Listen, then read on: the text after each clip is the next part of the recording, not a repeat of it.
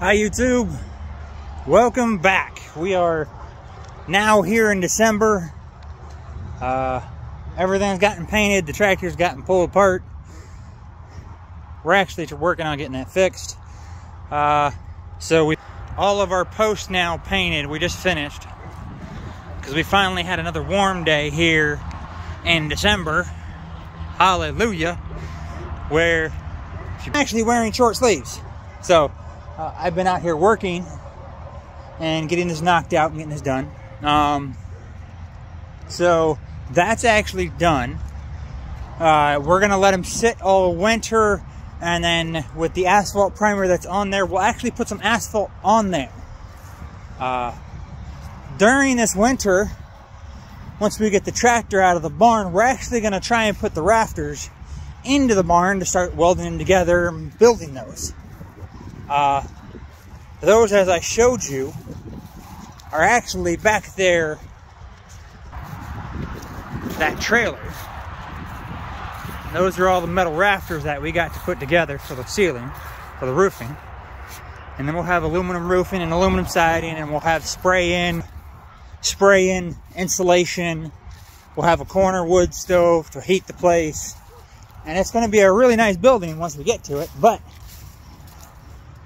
it is what it is. And some of you have been asking, sending me messages asking,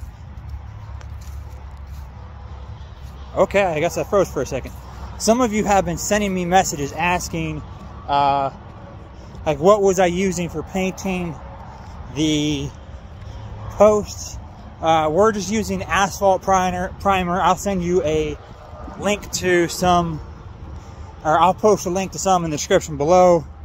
I've been using, we're getting this pole, this lovely, I just cleaned it, roller with those rollers. Roller's a nice long pole to work with. And when you're doing this, just a tip, you're going to want to have plenty of engine degreaser. Because trust me, I made the mistake of not spraying the tip off where the roller is once. And some of that asphalt primer got on there and dried. And I put another roller on top of it because it was a really, really thin layer. And I didn't think that was... And I tell you what, that roller did not want to work. So I had to pull it all apart, get it all nice and shiny and clean, and then work with it. So it's a lot easier to clean if you clean it right after you do it. Just a friendly tip. And when I'm actually listening to music the entire time. This is actually a bump box. It's a boom box. It's a bump box Flare 8. My music, I can turn it up as loud as I want, and I can hear it wherever I'm working.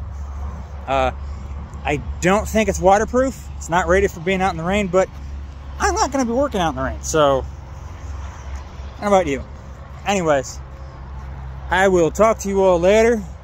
You take care. I'll probably have one more video this year, and that will be where the trailer is actually being stored, to give you an idea of what we're working with the trailer. So that way you can have a better understanding of what the mini house size is going to be when we're done building. But for now, that's it. You take care, YouTube. Have a great day.